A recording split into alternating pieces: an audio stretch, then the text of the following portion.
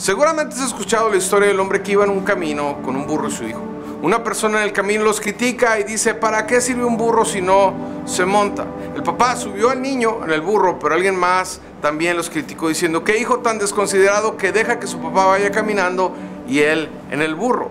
Entonces bajó al chico y se subió él, pero tan pronto hizo esto, alguien más los criticó diciendo: ¿qué hombre tan malo que él va en el burro y su hijo va a pie? Se subieron los dos al burro y tan pronto hicieron esto, alguien más comentó: gente desconsiderada, pobre burro sobrecargado. El papá y el niño pensaron qué podrían hacer y decidieron cargar al burro con una vara.